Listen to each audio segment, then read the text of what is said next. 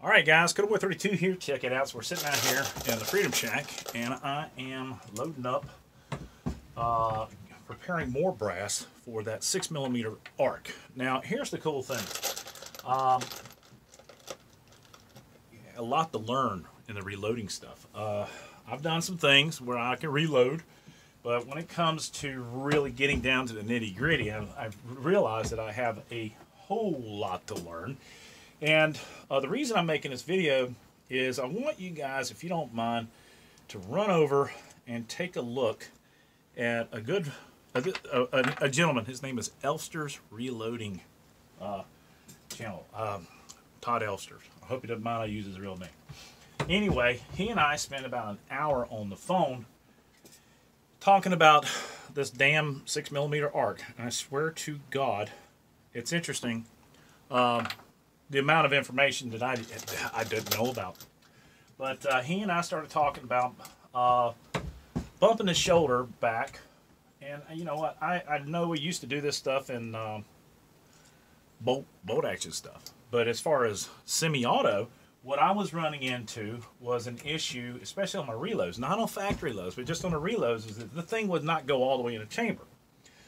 So he was like, man, you got to get that thing where you're taking the fireform brass, where you've got, say for instance, my fireform brass, I've got it set up to where I am, my calipers are set to 0 right here on a fireform brass, and I'm trying to set the shoulder back 4 thousandths.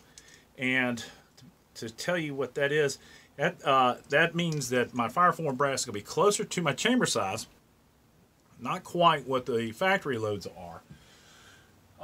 Factory loads are a little bit smaller, but it's going to give that thing less ability to expand, which I wasn't doing in my reloads. I mean, I was just resizing, decapping, and going with it. But he showed me a video series that he did, and the reason there's a lot of guys out there who are into reloading, but I'm going to tell you something, man. This guy, he knows his shit.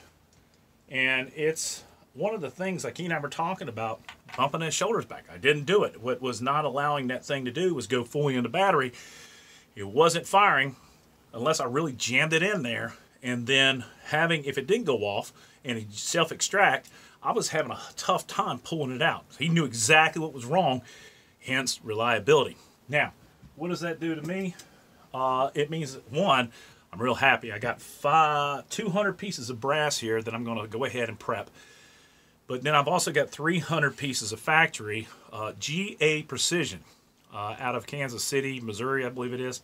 But I'll tell you what, man, they're Johnny on the spot getting the thing. I got 500 more bullets coming in, 105 Hornady boat tail hollow points. But with this newfound information, I'm probably going to go ahead. And I know we're getting down to the wire for the Snipers Unknown Challenge, which I'm really going to use this firearm in that because it does give me the ability to reach out long distance, less resistance to wind than the 77 grain. But I'm also going to go back and I'm going to redo the 110 grain to 108 ELDs. I've got a 105 burgers, I've got 95 grain burger, and a 105. So we're going to redo. I'm going to do some sample firing tests. It's going to be a fun. But I wanted to do a real quick video to just let Todd know how much I appreciate it, his information, and the time he spent on the phone with me. And I tell you what, like I said, a couple people have made comments about I don't, you know, you know when to say when, and I do, but I have the luxury of having some backup rifles that I can just pull out and we can go to the competition. This is a challenge that I owe to the manufacturers out there who sent me this stuff. I owe it to them to make a showing. And, man, look at that. 4 thousandths. Perfect. I owe it to these guys to make a showing or make an attempt. And that's the difference. Never giving up. Never quitting. And when you run into a problem, find out a solution. I've had people who work for me all the time, and they go, well, let me show you a problem we got here. And I go, man, I tell you what, I can get anybody come out here and show me all the problems we got. But what I want is someone who can show me a solution, or at least give me 3 solutions and let me pick the best one. People who just, I guess, moral of the story, don't ever give up. Learn.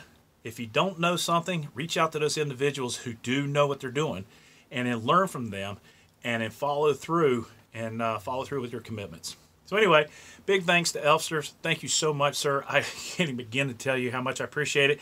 And just from the reliability standpoint, we found a load that'll work. So I'm ecstatic about that because we're going to use that ARC down there at the Snipers Unknown. So Rick and I are going to kick ass and take names. Anyway, guys, I hope you enjoyed this video. I'm going to put the link to Elfsters' reloading channel.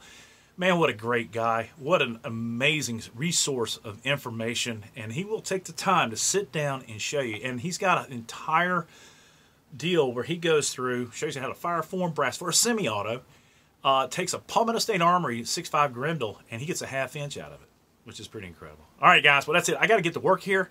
We always end like this. God bless America. God bless those men, women in uniform, 24/7 for our freedom. Freedom's not free. Thanks, Todd. Man, I can't tell you how much I appreciate it. I got a package that's getting ready to head out to your way. But I got a lot of other packages I got to send out. Sorry, guys, if I haven't got your packages out. So I haven't forgotten. They're riding around in a box in my car. Just having time. Y'all be good. I'm out of here. Take care.